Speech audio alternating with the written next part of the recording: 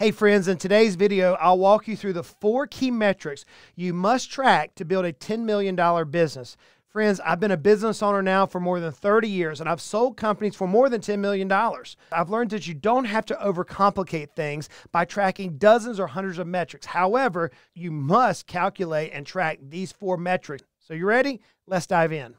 The first metric is known as the Net Promoter Score. Now, the Net Promoter Score measures your customer's satisfaction and its loyalty. It's a simple way. I like things simple. It's a simple way to gauge the health of your customer relationship and predict business growth based on customer referrals and repeat business.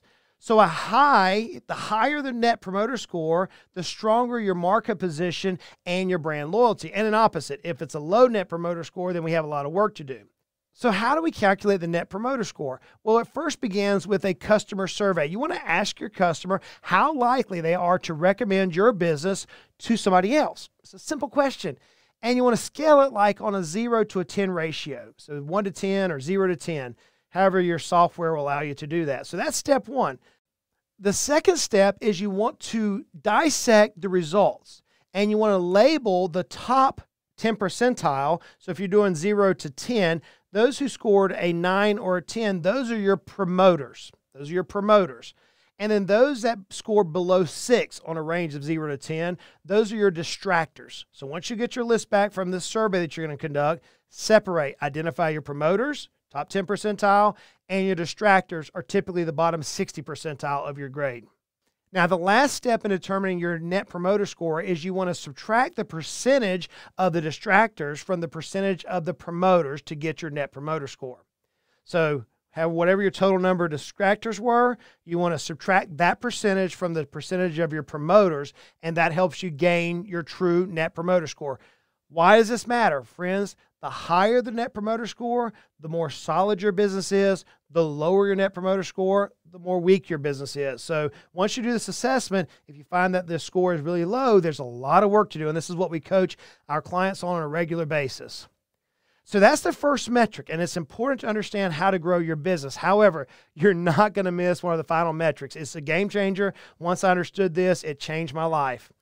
The second metric that we have to know is what's called a customer acquisition cost. You often see this abbreviated when you read journals as a CAC. Now, it's essential for understanding how much money the company spends to acquire each new customer. You want to track your customer acquisition cost because it's vital in understanding the lifetime value of your customer. So these are a couple of different calculations that come from the customer acquisition cost. You want to ensure that your customer acquisition cost is as low as possible. And keeping the customer acquisition cost low, it means that you're running an efficient business. So how do you calculate the customer acquisition cost? First thing you're going to do is you're going to look at your P&L. Hopefully you're tracking one. And you're going to add up all of your spending on marketing and sales. Everything that was spent to get the customer to sign on the dotted line, if you will, or make that purchase. So I want to calculate what is that total number. Now, you want to divide that number by the number of new customers gained, and that's going to give you the average cost that it takes for you to acquire each customer. So when you do this calculation, if you see that your cost is extremely high, now we've got to begin strategizing between your marketing plan and your sales plan to lower your customer acquisition costs. So now tracking this metric is important. And if you do it properly, it can allow your business to move from being stuck in the weeds to ultimately reaching that $10 million value that we're aiming for. Now, we're getting to the last point, but before we get there, I want you to look at number 3, your cash flow from operations. Like, Justin, that's a no-brainer. You know, you would think so, but you would be surprised at how many business owners really don't know how to determine if they're profitable or not. And some business owners just look at their checkbook as if, hey, I look at my bank register, and if I have enough money here, that I'm in good shape. We need to dive a little bit deeper than that. So when we look at cash flow from operations, what we're ultimately examining is the amount of cash generated from the company's regular operations.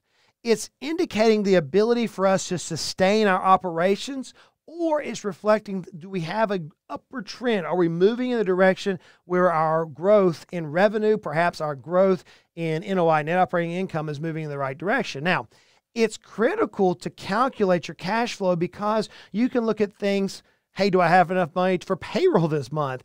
Should I pay a dividend? Should I reduce debt? One of the things that I personally like to do is I like to look at my NOI and decide how much of that NOI am I going to reinvest back into my company this month, this quarter, this year, versus how much am I going to take out of the company for a dividend or for my own personal use.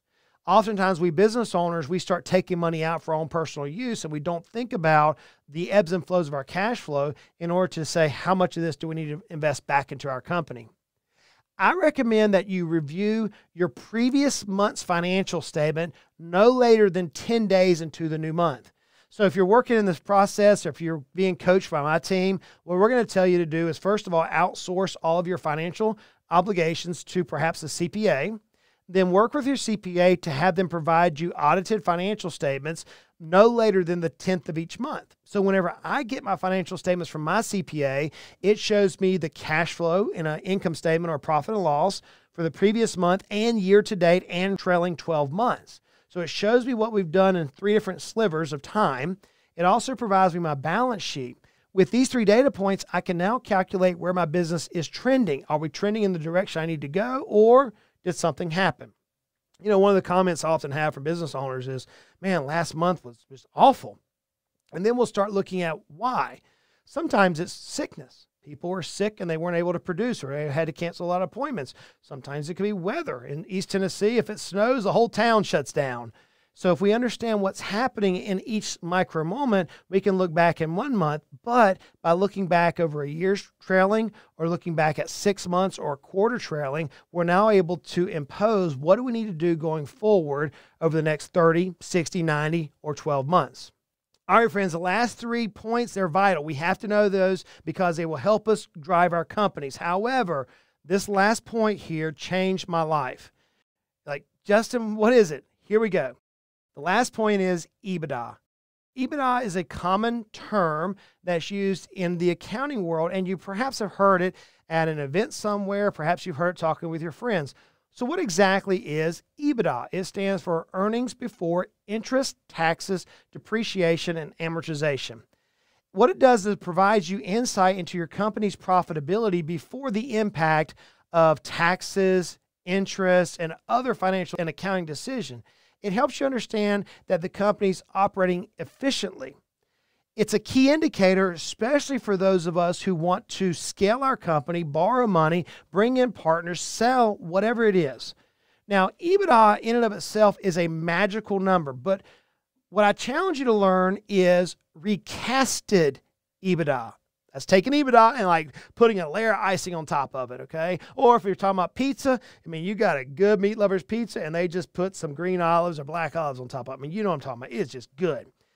So recasted EBITDA is basically looking into your company's financials and saying, hey, here are some one-time expenses that we can add back into our standard EBITDA number that our CPA would provide to us. Here are some expenses that I personally, as the business owner, is using out of the company that we can add back. So when you recast your EBITDA, what you're thinking like is an investor. See, when the time comes for you to transition your company to another party, hopefully that 8-figure exit that we all aspire to have, whenever that time comes, an investor is going to say, okay, we see your EBITDA on your financial report, but which of these expenses are one time, or which of these expenses are out of the normal? Which of these expenses are for you personally that we need to add back into the overall data? Why that matters is your EBITDA may be, for example, $100,000, just as an example. But when you recast it, it may go up 20, 30, 40%.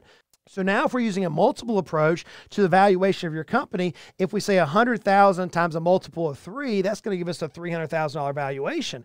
But what if recasting it is 150,000 and the multiple is still 3? Instead of a $300,000 valuation, we're now looking at a $450,000 valuation. So understanding how to recast EBITDA was the metric that changed my outlook. It changed the way I moved into business. It changed my decision-making on the day-to-day operations of the company. So now that you know which metric you need to start tracking or which metric you need to dive in on and begin tracking a little bit more efficiently, Friends, you can go out and continue your journey to build this 8-figure business, this business that's worth more than $10 million. Now look, it's going to take a lot more than just these 4 metrics to drive your business to 8 figures. It's going to take an exact blueprint, something that's going to show you how to get from where you currently are to where you want to be, or how to scale a business from 0, if you will, to $10 million value or greater. And that's exactly what I talk about in a video that I created last week. So check that out here, friends. And until next time, let's continue to build our dream business. Y'all make it a great day.